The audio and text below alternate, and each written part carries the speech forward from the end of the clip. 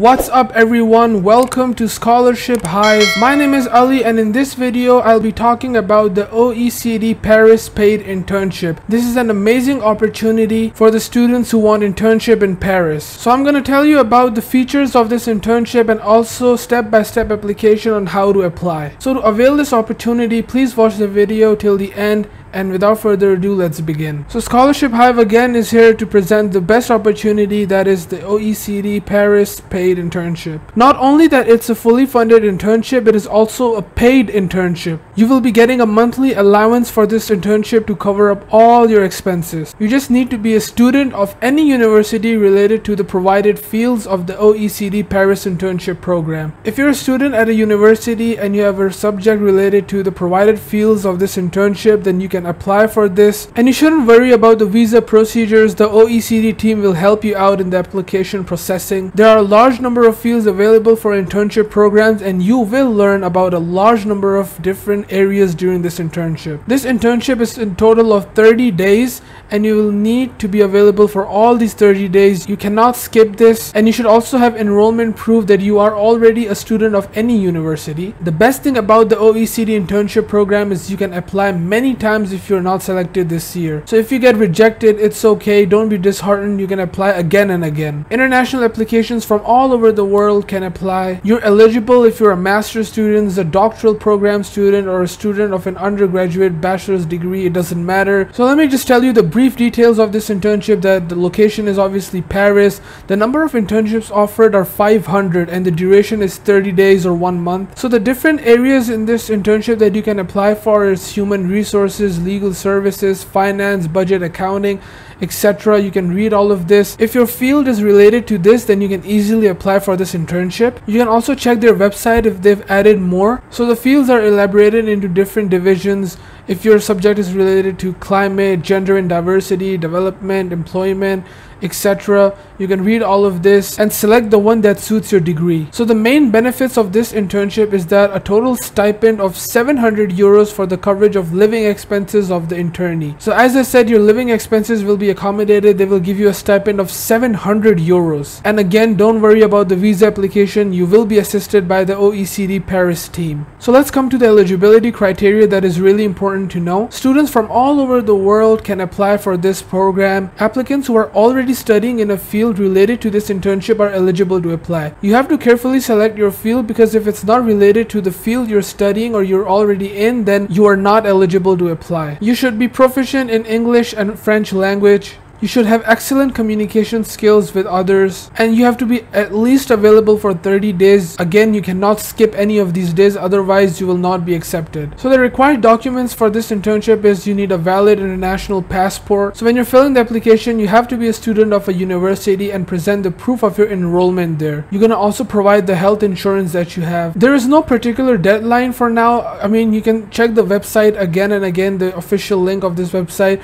because the date might appear anytime, but for now it is just open. So make sure you just go there and apply. So right now I'm on Scholarship Hive's website where they've written the blog about this internship. So we can click the official website and see what's it about. But for now, in this video, I'm going to tell you how to apply for this internship. So let's do that. So the OECD will be asking your username, password. If you don't already have an account, so you're going to obviously make a new account. And if you already have an account, so you can put your username and password here. You can sign in with Google, Yahoo, or your LinkedIn. So this is the form for the OECD internship in Paris. There are total 8 steps. You have to upload your resume, your disqualification questions. They're going to ask you your personal information, qualification, etc.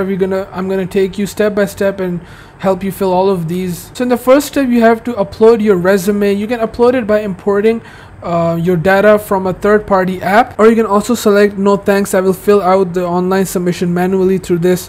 So you can pick any of this. So I would suggest that you should have your own CV and you should upload that here, as that will help you. Or if you don't have that, if you don't have a third-party app to download your information from a profile, then you can click this. So whatever suits you, do that and then press save and continue. Then the second step is I'm going to ask you disqualification questions, which means if you click no, then you're not eligible for this. So are you available for a minimum internship duration of 1 month, 30 days? You have to select yes, because if If no, then why are you even applying? Because you're not going to be eligible. So just confirm this by selecting yes. And in the second point, they're asking that are you already in part of a university? You're doing a proper bachelor, master, or PhD right now. You're currently a student, and if you can provide with that enrollment proof, etc., then just select yes and then save and continue. So the fields that have red asterisk with them, they're mandatory to fill. You cannot skip them, but the field that doesn't have the star, you can skip that. So put in your name, your contact details, put in the country that you're a resident of, not the country that you were born in. Put in the postal code of that place, the city that you live in, your street address. Put in your preferred phone number, your email address. Use the email address that you already signed in through this. Fill your date of birth, the gender. So now the country of birth where you were born. If you were born in US or France, then you have to put the state that you're born in as well. Put in the city that you were born in. Put in your civil status. If you're single, then you can leave this, but if you're either divorced, married, widowed, etc., then put in the day, the month, and the year that happened. If you have an OECD citizenship or other citizenships, etc., you will put that here. Select not applicable if you're not a citizen of this. Enter your nationality if you're not a citizen of the OECD member country. You can search if you're applicable as well, because every student will be different. But if it's not applicable at all, then you're going to put in not applicable. Put in your native language. Put in how proficient you are in English, your level of proficiency in French. If you're fluent in other languages, you can put that here. If you have a close family member in the OECD family right now, then you can put that here. If no, then click no and skip these two. So now this is the part where you're going to put in the internships that you're interested in. You can select from all of these. Select the one that is relevant to your field, and your choices are important too. So the first choice must be the ones that you want the most, and then second and third. And you can select the preferred internship duration. 1 month at least is necessary, but it can be up to 6 months. Remember, it's a paid internship. You will be giving stipends, so do not worry about that. So the date of your availability, you're going to put the day and month and the year of that, and also select how did you hear about this. Once you're done with all of that, press save and continue. Then the fourth step is the qualification that you're going to put. So if you're in a bachelor's degree, you're going to just put in one education, but if you're in a master's degree, you're going to press the add education and put 2. If you're, for example, in a master's program, right, you're going to first put in the latest one that you're in, which is the master's, and then you're going to put in the bachelor's. If you're doing PhD, then put PhD first, then put the master's, and then the bachelor's. You should start from the latest and then go beneath. So put in the date that you started that education at, and put in the expected graduation day and year. Put in the education level if you're doing a bachelor's degree, a master, a technical diploma, whatever you're doing, put that. Then put in the program that you're doing this in, for example, BBA, etc. Put in the institution that you did that from. Put in the location of the institution. And if you have more educations, so if you have more educations, then you can press add education. If you're, for example, doing just bachelor's, then just put in one education and then save and continue. So in the fifth step of this application, they're going to ask you about your work experience. Again, you have to start with the most recent one. That work experience can be a job, it can be an internship, or any sort of that. Put in the start date and the end date of that. If you're currently in that job, then click here. If not, then put in that date. What kind of a job is that? Put that here. Put in your employer status here. Put in the location, the sector that you were working in. Talk about your achievements there, and you should talk good, as things like these help you in getting selected. This is not mandatory, but you can fill this if you have the certificates or the license. If you have more work experience, then keep adding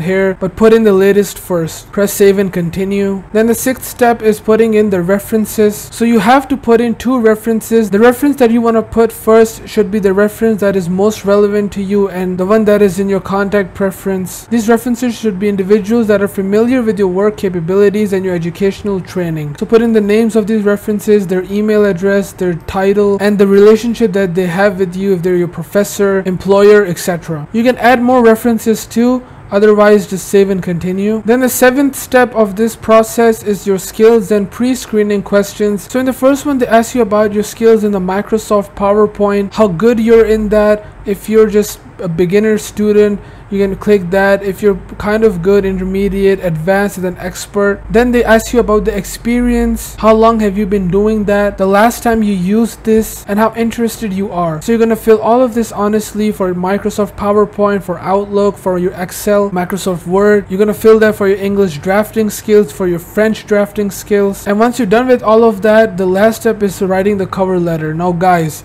this cover letter is really important as it will be a huge factor in deciding whether they should give you an internship or not. The purpose of the cover letter is to gain an insight of the reasons why you would like to be an internee here, and how can you contribute to their work, and understand in what way an internship at the OECD would help you achieve your career goals. Your letter should not exceed 3,500 words, including spaces. You're gonna write that letter here, and this letter will be really helpful in getting you selected. Once you've done that, save and continue. So you're actually done with the application. The step 8 is basically just reviewing. So you should go through your form and review each and everything, and once you're done with all of the review, you're gonna press submit. Wait for their response, and I hope you're gonna get selected. If you don't get selected, it's fine, you can apply again and again. I hope this video helped you understand about this internship and how to apply. Thank you so much for watching this video. Make sure you like this video, subscribe to our YouTube channel. Take care of yourself, and see you next time.